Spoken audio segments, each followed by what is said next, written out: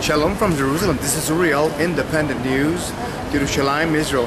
As we look at the current events that are actually unfolding here in the Middle East, we see that now the Egyptian populace have chosen Mohammed Morsi. We understand that Mohammed Morsi is part of the Muslim Brotherhood that has taken effect here in the Middle East. There's tensions with Syria. As you know, Assad continues to kill his own people, and there are some implications here because he has chemical weapons, and they have been moved.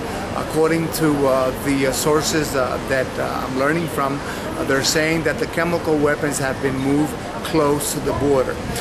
We hope that these chemical weapons will not get into the hands of Hezbollah.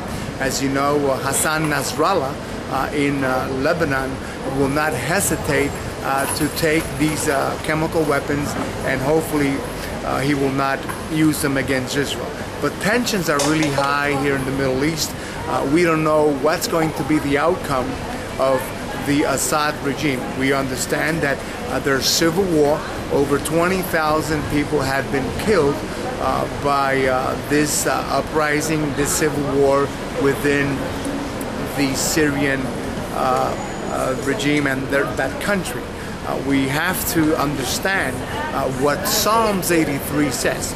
Psalms 83 basically states that they have come and gathered, and they have come and said, let us cut them off from being a nation, that the name of Israel be remembered no more. We understand that the Islamist extremists want the total destruction of Israel. There was a video that was shot not long ago when Morsi was proclaimed president of Egypt, and the cleric stated that they will march all the way to Jerusalem and not to the Mecca, that they will make Jerusalem the capital of Islam. We have to understand that the enemies of my people Israel are gathering. They're plotting day and night to try and take what does not belong to them.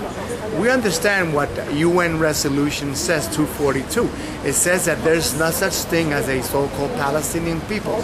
Yet they continue to defy the Western world, the Western nations, by continually saying a lie. We understand that if you say a lie long enough, people will believe it. It is time for our friends and partners throughout the world to stand up for the nation of Israel, to speak out and to tell your government leaders that the nations are gathering against Israel. We have Egypt, we have now Syria, we have Lebanon, and as you know, Ahmadinejad and Iran will not hesitate to fire towards the nation of Israel. He has completely denied the Holocaust. He has denied that 6 million Jews were maimed, tortured, and taken into the gas chambers. He has denied this fact. He's actually supplying weapons to the Syrian regime, and now with Nasrallah looking to these so-called chemical weapons, we hope that this will not happen. We understand that the IDF here in Israel, General Gantz, has said that they're watching the situation closely here in Israel. We would like to thank Paul Begley for having us last night on his radio program over there in Lafayette, Indiana. We thank you, Paul, and to all your listeners. We thank you for your support, Paul Begley, and to all your listeners.